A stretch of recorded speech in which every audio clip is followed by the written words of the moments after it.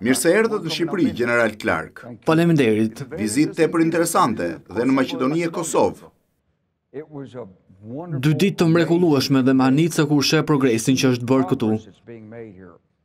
Emri juaj është shumë i rëndësishëm në historinë e Shqipërisë, Kosovës dhe Maqedonisë, si komandanti i përgjithshëm i NATO-s gjatë luftës në Kosovë.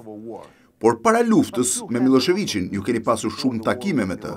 Si ishte ai njeri si bashkëbisedues? Ishte si një gangster, si lider i mafjas. I manipulonte dhe i detyronte njerëzit të bënin gjëra pa folur fare.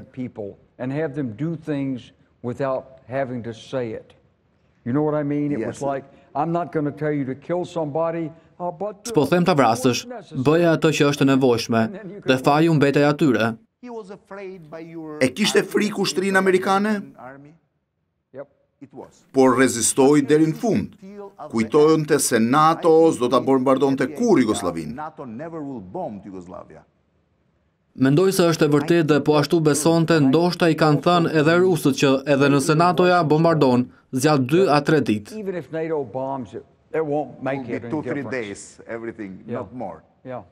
Nuk mendoi që e kishit seriozisht atë gjë. Mendoj se pas 1 a 2 ditësh mund t'ja mbushte mendjen ndonjë shteti në NATO të hiqte dorë nga fushata. Besonte se Kosova ishte më e rëndësishme për ta se sa për NATO-n. Pse po intereson Spanjës Kosova? Se din as se ku është.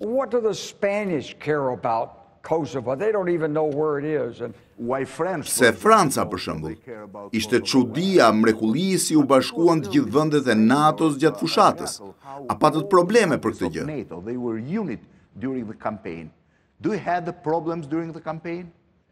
E dinim se uniteti ishte gjithçka. Uniteti i NATO-s ishte më i rëndësishëm se çdo objektiv.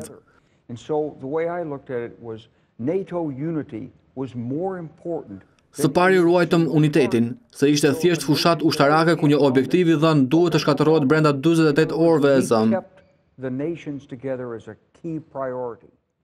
S'kishte trupa toksore. Ne u përpoqëm të përdorim forcën për t'i dhënë pushtet diplomacisë, të bindim Miloševićin se kjo gjë do të vazhdonte përgjithmonë dhe ai nuk mund të fitonte kurrë. Sapo ai ta kuptonte, e dinte se duhej të dorëzohej.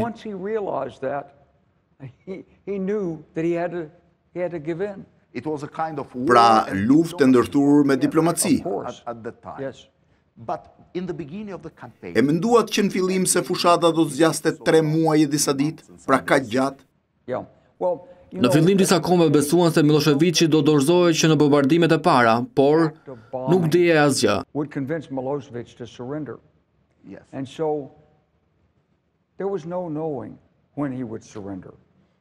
I telefonova gjeneral Ojdenić, shefit ushtarak serb, pas natës së parë të bombardimeve. I thash se doja vetëm të flisja me të, ta kuptonte se bombardimet do të vazhdonin. Prandaj duhet të dorëzoheshin. Ma mbylli telefonin sigurisht.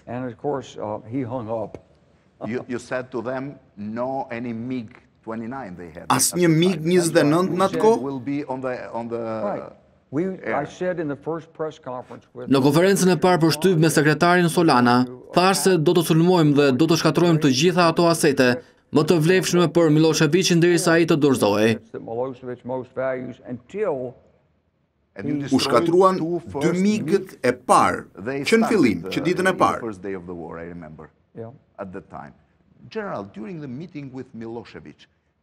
Në libër, ju thoni se në takimin e parë, Miloševići dhe ushtria jugoslave po i shpjegonte fuqinë e UÇK-s. Përse ishte e pamundur për Miloševićin fitoria kundër UÇK-s? Let's say, impossible for Milošević to have a victory against KLA. Kur kjo kishte 400, jam maksimumi 1000 vullnetar përballë ushtrisë jugoslave, që ishte një nga më të mëdhajat në Europë. Kur i trajton njerëzit keq, të ngrihen kundër më shumë.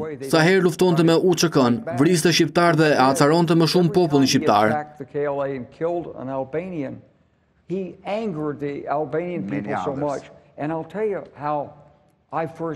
Në mars të vitit 1998, shkova në Maqedoni të shija Task Force-ën, mbi 1000 ushtarë në kufi.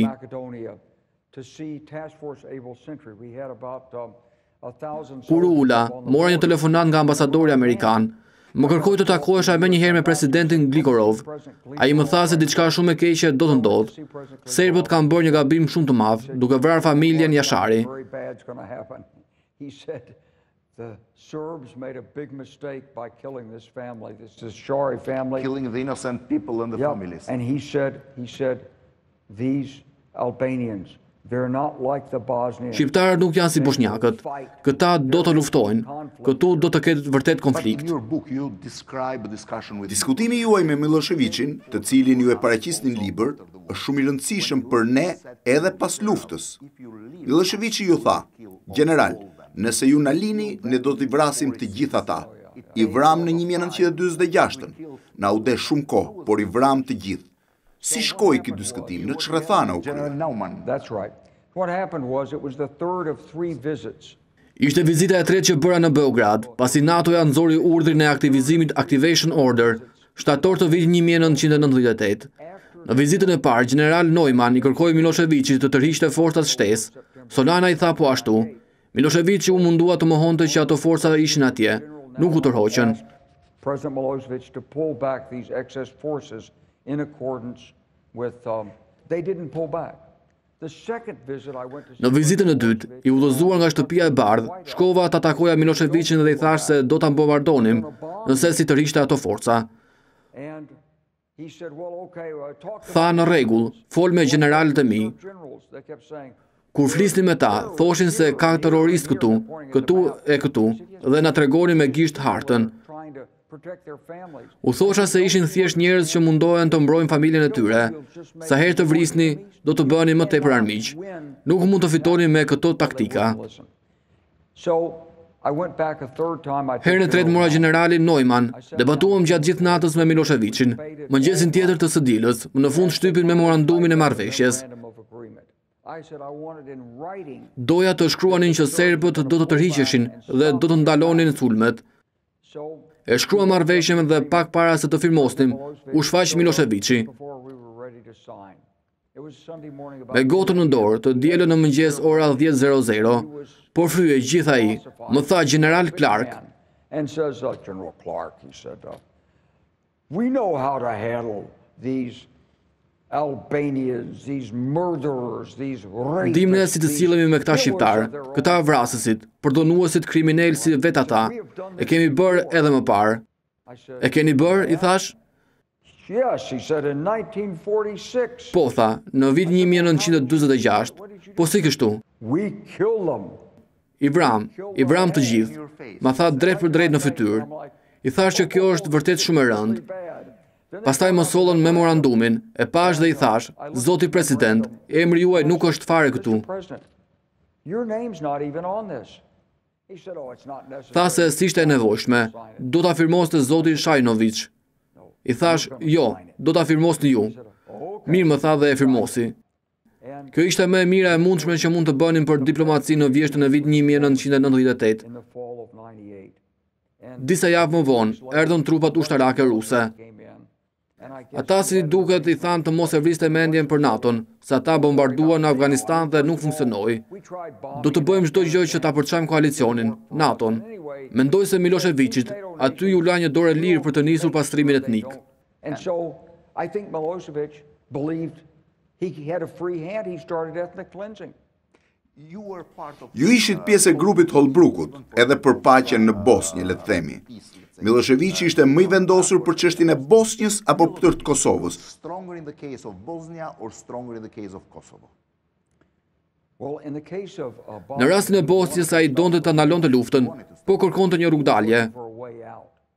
But then in the case of Kosovo, Por në çështjen e Kosovës, për çfarë do lloj arsye politike, shëndetësore, ndoshta se kishte një tuf serbësh që i hapnin probleme të brendshme, nuk e di arsyen, por refuzonte ta linte NATO-n të vendosej aty dhe të vendoste paqen në provincë. refused to let NATO settle down and keep peace in the province.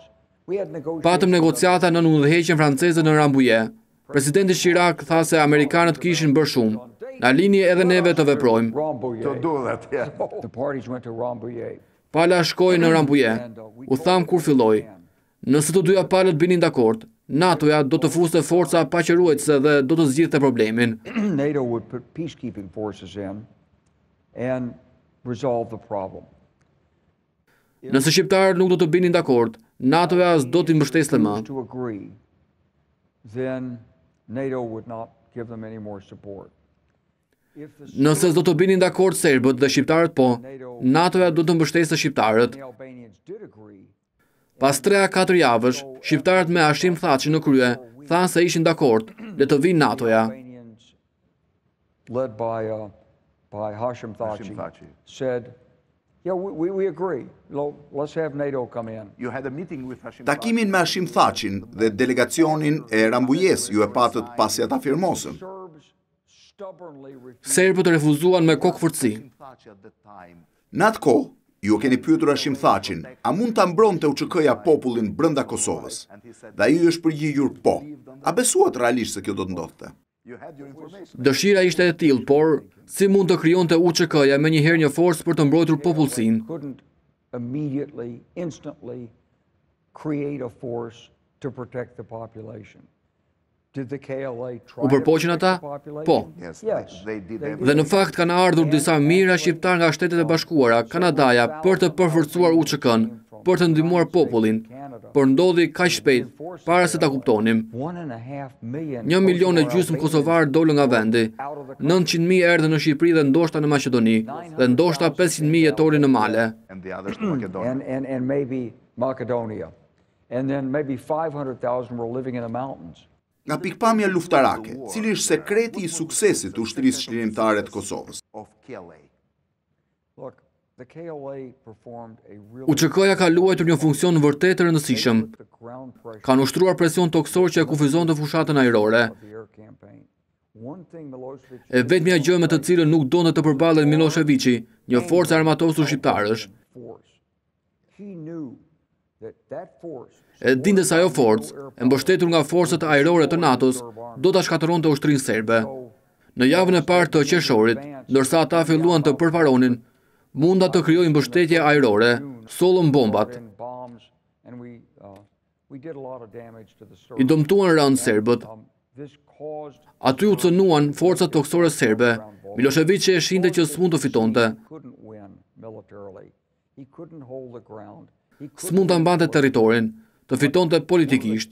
One of the key things Por një nga dëmet më të mëdha që ju bë Miloševiqit, u akuzua nga gjykata ndërkombëtare e krimit. Ajo e dëmtoi vërtet. really hurt him. And it was Po, before the end para përfundimit të luftës. started On the Louis 25th Pasi ju akuzua nga gjykata ndërkombëtare si krimin e lufte, cili diplomat do të besonte më me të? no European Ishte kundër ligjit dhe një takime të. talk to him because he was an indicted war criminal. It's against the law for them to have and of course Gjithmonë Miloševiqi ka besuar tek vetja më tepër se ç'duhej. Gjithmonë besonte se mund t'i manovronte diplomatët evropian, he could maneuver të bënte çfarë donte ai duke përdorur me zgjuarsi gjuhën e trupit, fjalët që përdorte. by his clever use of body language, his language. He was Fliste shumë rrjedhshëm anglishten. Ishte vërtet një lider mafie I zgjuar dhe manipulues. smart, manipulative, a mafia leader. A ishte normal mendërisht. mentally. Yeah. Po, He made a big mistake. bërë një gabim të madh. And the other side, you see Keni thënë se Hashim Thaçi në atë takim kishte moshën e djalit tuaj në atë kohë. Besoni se ishin shumë entuziast për të ardhmen e vendit drejtuesit e ushtrisë çlirimtare të Kosovës? very enthusiastic about the future of their country. They were very enthusiastic. They were. Shumë entuziast ishin, tepër të vendosur. Nuk mund të krijosh një shtet të ri, ndërsa nuk je gati të luftosh dhe të vdesësh për të. Create a new state if you're not willing to fight and die for it. For you. And I'll tell you, when everything Në Siri në 2010, në 2011, 2012, a 2013, jam takuar me raste me liderët e opozitës sirian. leaders occasionally, and they were in peril. Ata nuk futeshin në Siri. Njerëzit luftonin brenda në Siri, po ata nuk futeshin. U kam thënë atë kohë, Alia Izetbegović nuk do ta kishte mbajtur kurrë të bashkuar Bosnjën, po të mos kishte qëndruar në Sarajevo. Would never have held Bosnia together if he hadn't stayed in Sarajevo. I said, if you're a political leader, Nëse je udhëheqës politik, duhet të jesh atje, ku është konflikti. conflict, you cannot S'mund të rish në Paris, duke ngrënë croissant e pir cappuccino, and e duke u munduar të komandosh se çfarë do të ndodhë. command what's happening. Ata thjesht nuk shkonin, nuk rrezikonin. Si rezultat, Asadi është në pushtet. Keni pasur gjatë luftës gjësi speciale, brenda territorit Jugosllavisë, brenda territorit Kosovës? Po le të themin se po ndodhin shumë gjëra. Po, por nuk e di a ka luftuar vërtet. Thaçi me armë. Më thonë se ka qenë më tepër si një lider politik. The people that tell me that he was like the political. Yeah, he was a political leader. Pra keni pasur njësi brenda territorit Kosovës? Jo, në mënyrë romantike, imagjinoje se kishte forca toksore, spiun, por jo. That there were like people on the ground and spies in there, but there weren't. Po pse zgjati aq shumë lufta? 3 muaj. Moti, diplomacia, apo kishte ndonjë problem tjetër që nuk e parashikuat? Ajo nuk ishte luftë sipas standardeve amerikane. Të donim të bënim një luftë të vërtet, do të kishim sjell trupa. Do të nisnim sulmet ajrore, e çdo gjë do të merrte fund brenda një jave, pak a shumë. Do të ishte bërë luftë e ashpër, por ama me shumë humbje, me më shumë të vrarë. Po në kur s'kemi pasur si qëllim të pushtonim Serbinë. Donin vetëm të jepnin fund konfliktit në Kosovë. Miloševići duhej vetëm të pranonte paqëruesit e NATO-s. Ai nisi pastrimin etnik ndaj shqiptarëve. Ishte një gabim I tmerrshëm. Përdornin ushtrinë, rrethonin fshatin, fusnin brenda policinë speciale, arrestonin dhe vrisin njerëz. Vidhnin, por dhunonin e gjëra të tilla si këto. Ishte një sistemi organizuar dhe kur nisi në javën e 2 të marsit, au deshte evakuonin diplomatët. Më duket se ka ndodhur në 19 mars. U mor vendimin sepse ata ishin të shmendur, sulmonin civil.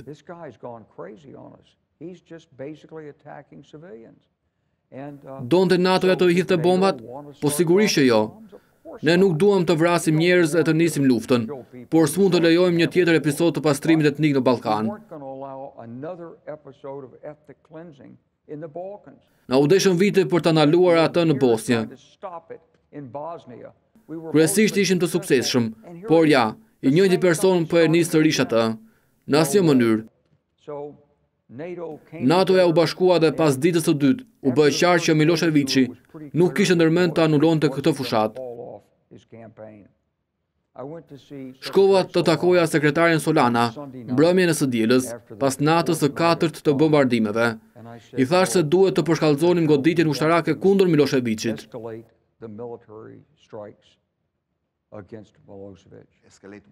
E kishit fjalën për forca toksore? Jo, do të qollonim objektivat në Beograd. Ai më tha, më premton se nëse sulmojmë objektivat në Beograd merr fund. Këtë nuk ta premtoj, thash, por të premtoj se nëse nuk e bëjmë, nuk ka për të marrë fund kurrë. Mirë, më tha, të sill objektivat dhe kështu nisi përshkallëzimi. Ishte një strategji që quajmë dominimi I përshkallëzimit. Me fjalë të tjera, objektivi vërtet I fushatës ishte mendja e Slobodan Miloševićit.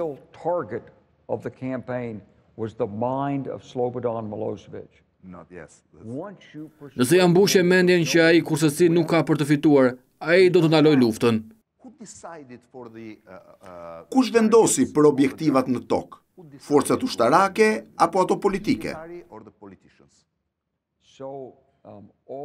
Të gjitha objektivat e NATO-s u miratua nga liderët politik të NATO-s. Bombardimi I ambasadës kineze në atë kohë ishte një gabim shumë I madh. Po. Ishte një gabim I bërë nga NATO-ja, apo ju erdhi I gabuar informacioni që në fillim nga shërbimet sekrete? Ishte një gabim I bërë nga qeveria amerikane që na e siguroi si objektiv. Ishte sulm kreti paqëllimshëm.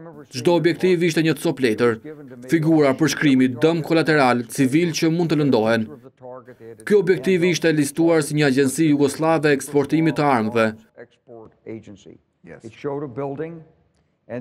Jepte pamjen e godinës dhe radh deposh dhe kur e pam, Tham ndoshta ato depo që dilin aty, grumbullonin armë para se të nisnin për te detit, duke si objektiv që përputhej.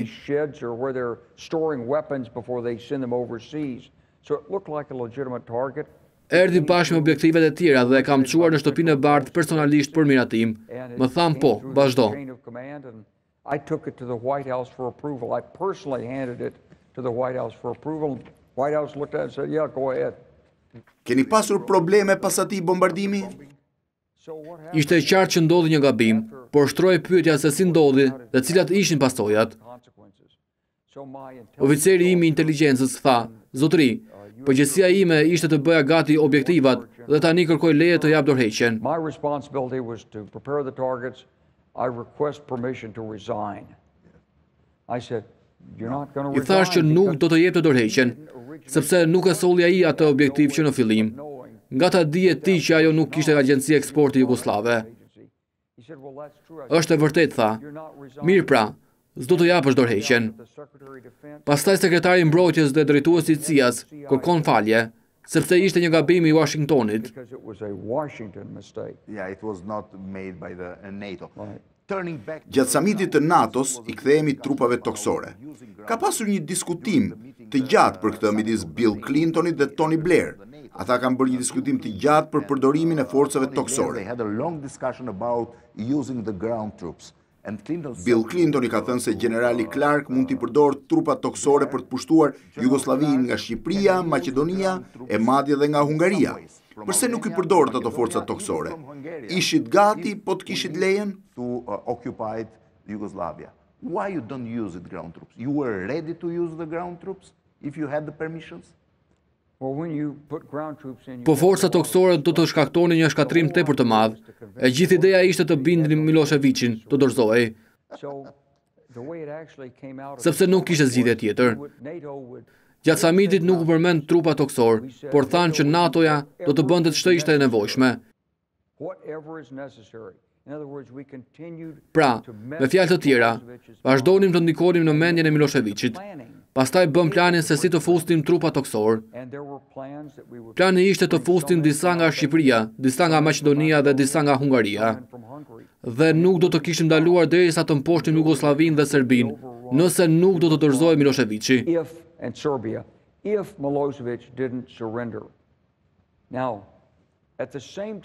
Në të njëjtën kohë nisim një farë diplomacie sekrete me Miloševićin për ta bindur. Ai mund të ishte kokfort, me gotën e cigare në dorë dhe ndoshta nuk po e kuptonte realitetin. Këtë propozim duhet ja bënin presidentit dhe zëvendës presidentit rus. Ata do t'i thoshin, president Milošević, ju nuk keni për ta mundur kur NATO-n, nuk do të fitoni kur, nuk do të arrini kur një gjë të tillë. You will never defeat NATO. You will never win. You will never do this. Ishte lufta e parë për NATO-n pas thuajse 50 vjetësh. Gjithashtu ju keni bombarduar dhe bunkerin e Miloševićit në qendër Beogradit në atë kohë. In center of the Belgrade at that time. Yes, we did. Po, e bëm, edhe sepse shërbente si seli, kishte shumë antena. It had a lot of antennas and stuff.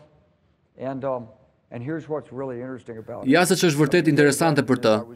Disa ditë më vonë isha në Bullgari duke u takuar me presidentin atje. Ai më tha, na kanë ardhur informacione që një pjesë e popullit serb është i kënaqur që ja keni bombarduar shtëpinë Miloševićit. That ordinary Serbs like that you bombed Milošević's house. Po, interesante. Nga ana tjetër Shqipëria ka qenë e hapur për ju. Portet, aerodromet, gjithçka. Ai ishte e përshtatshme infrastruktura në Shqipëri për të lëvizur trupat nga portet drejt veriut. Able to help the moving of the troops from ports to the North Albania. Well, first of all, Së pari, jam shumë mirënjohës leadershipit shqiptar që e hapën vendin e tyre në atë kohë. Presidentin Nano, ministri të mbrojtjes Ilir Meta. President Nano, Defense Minister Ilir Meta, and so they hosted our NATO task force. Ata mikpritën helikopterët tanë Apache, portin e Rinasit, forcët ajrore atje. Bindeshi, balt, errësirë. Disa helikopterë fluturuan në male dhe janë rrëzuar. Yes, And, 2 helicopters, they were crashed during but the... those helicopters were... Po ata helikopteri ishin një kërcënim i madh për Milosevicin. Të ishin futur brenda ata, do të dëmtonin rënd forcat e tij ushtarake. Nëse ata qelloheshin, do të ndiqeshin nga trupa toksore. Pra, akoma ishte një forcë e rëndësishme për të mbushur mendjen e Milosevicit të dorëzohej, dhe pse në fakt nuk e kaluam kurrë kufirin me ta. Ai ishte rrethuar në kohën kur rusët e thanë, ndalo tani. Unë mbajt një takim me të, ku i thanë se rusët nuk do ta mbështesnin më dhe duhet gjesh një zgjidhje. Çfarë ndodhi me ushtrinë ruse që u fut në Bosnjë dhe arriti dhe mori aeroportin e Prishtinës?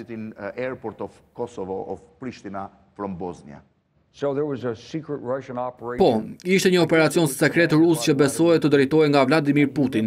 Ai në fakt nuk e ka pranuar kurrë publikisht këtë, por po të kishte pasur sukses, do t'i merrte meritat. Ai nxori nga Bosnja trupat ruse dhe tanke. Dhe pasi kishte ndaluar luftimet dhe rezoluta e Këshillit të Sigurimit autorizoi NATO-n të futej, Rusia e hodhi poshtë rezolutën dhe mori autostradën përmes Beogradit drejt aeroportit të Prishtinës.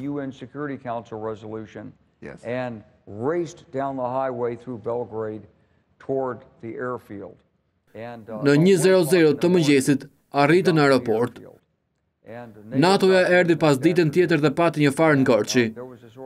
Por pas kësaj ishin 3 regjimente ruse vigjilente që do të vinin për përforcime për të marrë Mitrovicën dhe për të pushtuar Prishtinën. Nuk e dinim.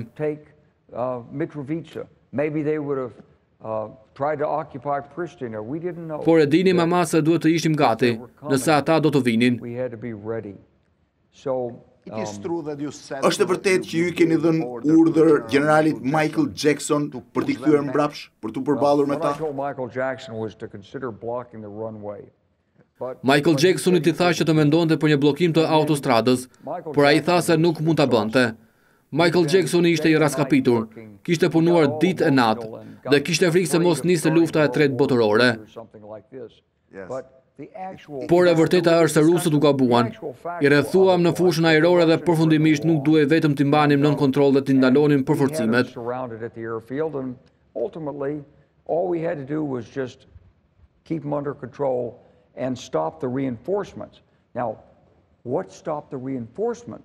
Përforcimet i ndaloi guximi i Bullgarisë dhe i Rumanisë. U than forcave ajrore ruse, s'mund të kalonin mbi vendet tona.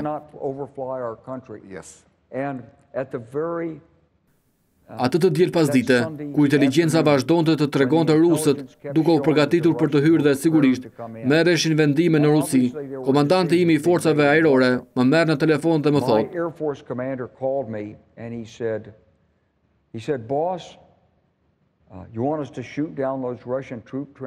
"Shef, doni të qollojmë ato forca ruse nëse cënojnë hapësirën ajrore?" Ai ishte i aftë ta bënte? Po, por ishte një çështje politike tepër e nxehtë dhe morëm Washingtonin në telefon. Po bëheshim gati për një telekonferencë për të vendosur a duhet të qellonin mbi ato forca ruse apo jo, por rusët vendosën pastaj të mos futen.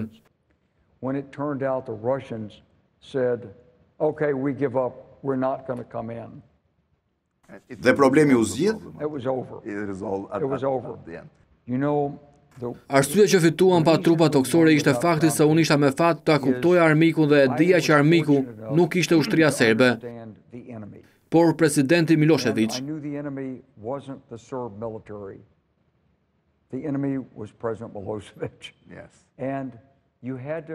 I duhej mbushur mendja e tij që e kishte humbur atë luftë. Ai ishte tip avokati, si një lider mafie. Sapo ai e kuptoi se e kishte humbur atë luftë, i fshiu duart.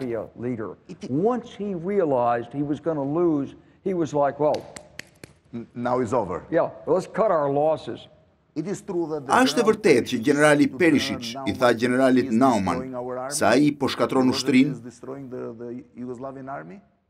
Po, e vërtet. Pra Miloševići po shkatron ushtrinë jugoslave?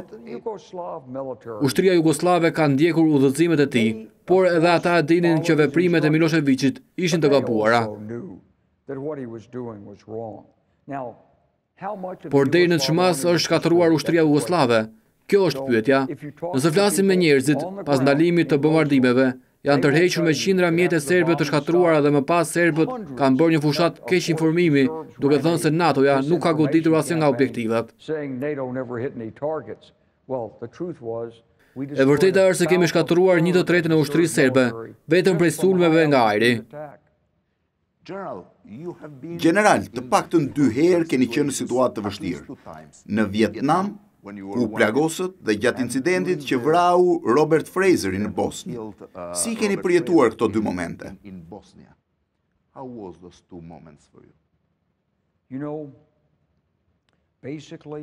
Kryesisht, nëse je lider ushtarak, duhet të stërvitesh në kohë paqe, që të mundesh të bësh atë që të kërkohet në kohë lufte.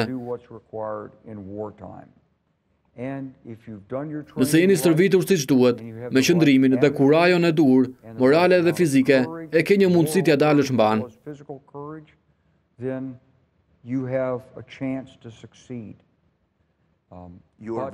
Në Vietnam keni qenë shumë i ri, mendoj 25-26 vjeç.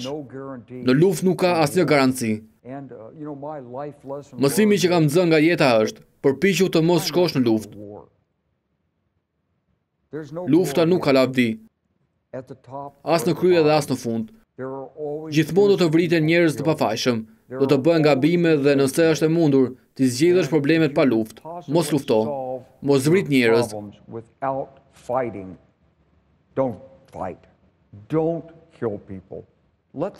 Lëri diplomatët të debatojnë, sepse ata kanë shumë dëshirë ta bëjnë. Lëri të debatojnë, por mos i lejo ata të heqin dorë shpejt nga debati. Këtë e kanë kuptuar në Kosovë. Në fillim të marsit kam ngrënë mëngjes me Madeleine Albrightin dhe ajo tha: Serbët nuk do të afirmosin marrëveshjen. Kërcënojnë se do të vrasin civil. Ata do të vrasin. Ç'do të bëjë NATO-ja?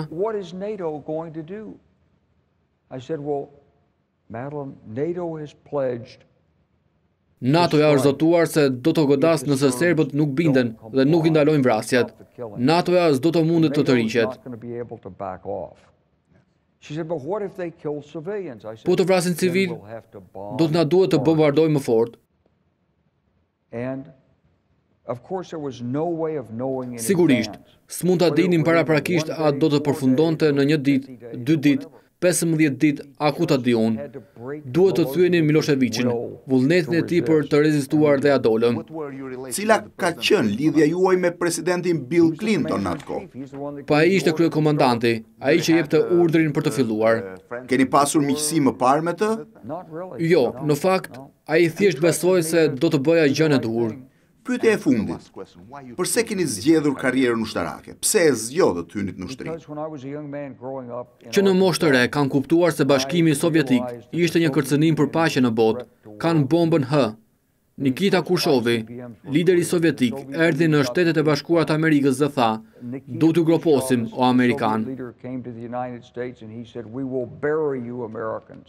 Pastaj pati një krizë në Berlin në vitin 1961 dhe doja të bëja diçka për vendin tim. Mund të isha bërë fizikant, inxhinier, por në shpirt isha një patriot dhe doja të shërbeja popullit.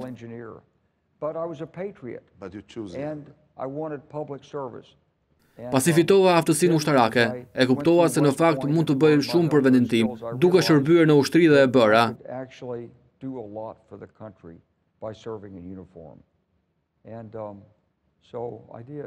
Jam shumë mirënjohës, por tani e kam hequr atë uniform për gati 21 vjet dhe kam pasur një karrierë të mrekullueshme në biznes. Akoma mbaj fjalime dhe leksione në universitet. Jam i përfshirë në biznes, financë, teknologji, komunikim dhe mjekësi. Ka shumë mundësi.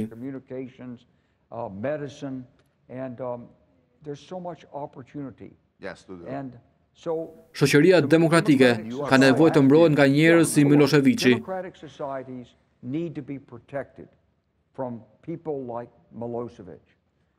Duhet njerëz të zgjuar, me kuraj dhe të angazhuar në uniforma, por nuk kam se rrinë gjithë jetën në atë uniform. Duhet njerëz të zgjuar, me kuraj dhe të angazhuar edhe në biznes. Tani që u ktheva në Shqipëri pas 22 vitesh, shoh Tiranën, më duket krejtësisht një qytet tjetër. Një frym tepër madhështore ka lindur në këtë vend. Jam shumë i impresionuar. Faleminderit shumë gjeneral. Ju falenderoj për intervistën, por mbi të gjitha, për gjithçka që keni bërë për vendin dhe popullin tim. Faleminderit shumë.